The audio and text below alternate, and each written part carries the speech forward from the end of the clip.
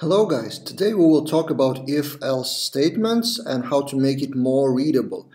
If-else is really old topic, but if you see structures like this on the screen, so if with nested with three layers then it becomes much more complicated and harder to read.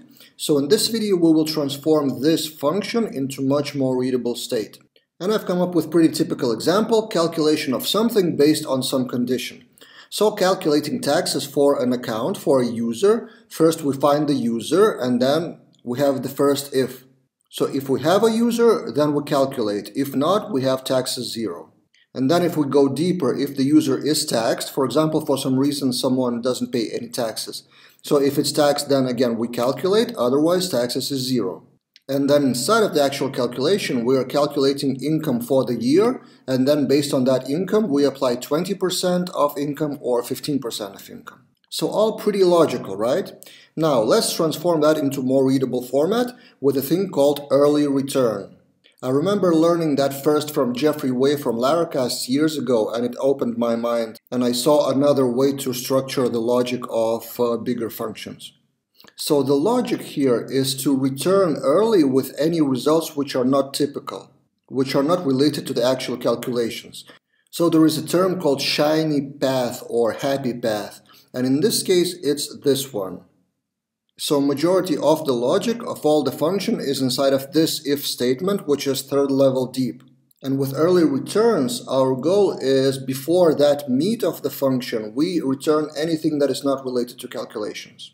So step number 1, change if user and this into if not user. Then we return 0. And then we don't need this and we don't need this. Okay, so that was step number 1. Early return of a result which is not related to the calculations. What else is our exception? User is taxed or not. So we do if not user is taxed. Again, we return 0. And then we don't need this if.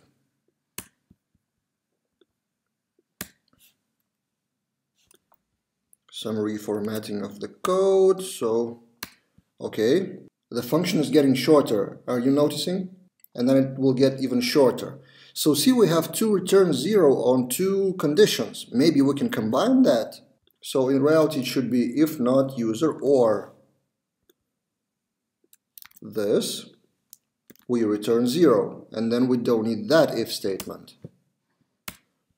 Function gets even shorter. And then we have another if statement that we can shorten. So if income is bigger, then we calculate with this formula, otherwise it's this formula. For this we can use so-called ternary operator, and if the formula is pretty short, then we can use a one-liner, which is taxes equals if this question mark, otherwise this. And then we don't need if statement at all.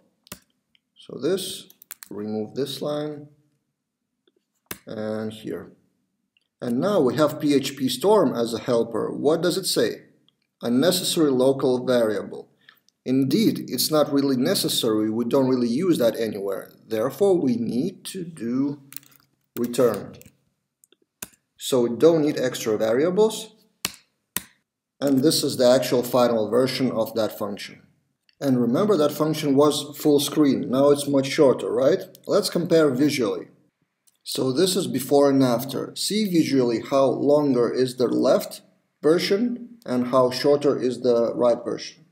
And not only that, we have a few benefits actually here. First, the second part is more readable.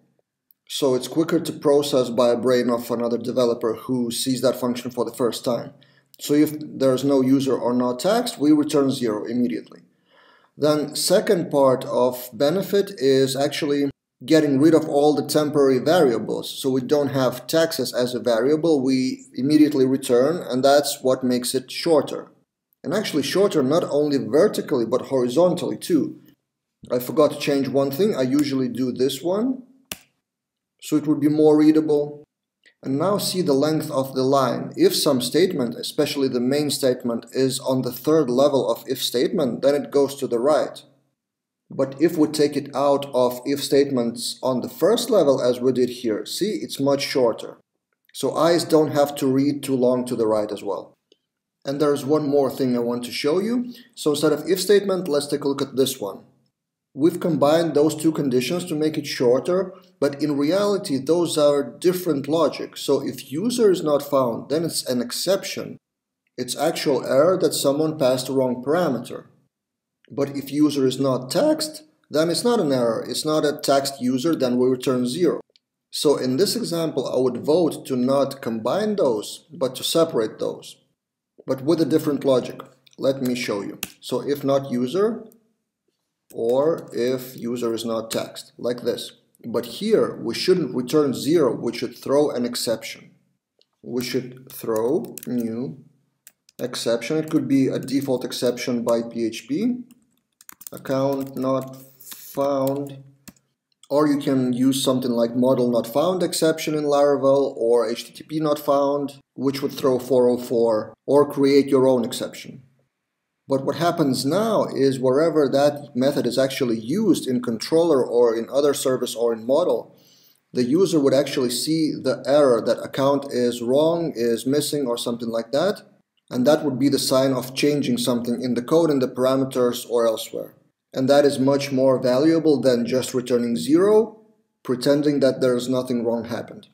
And if you want to learn more about exceptions, I have quite a big article, in fact 2 articles about general exceptions and API exceptions. I've linked them in the description of the video, so check those out. And if you want to receive more tips like this one, it's not only in video format. Every Thursday I'm sending Laravel Newsletter to my subscribers, which is 3,500 people by now.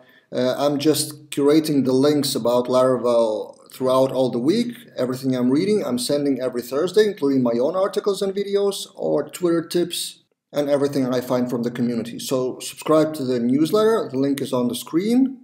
And meanwhile, I will keep shooting more videos like this one. I have a lot of ideas, and you suggest a lot of ideas, so see you guys in other videos.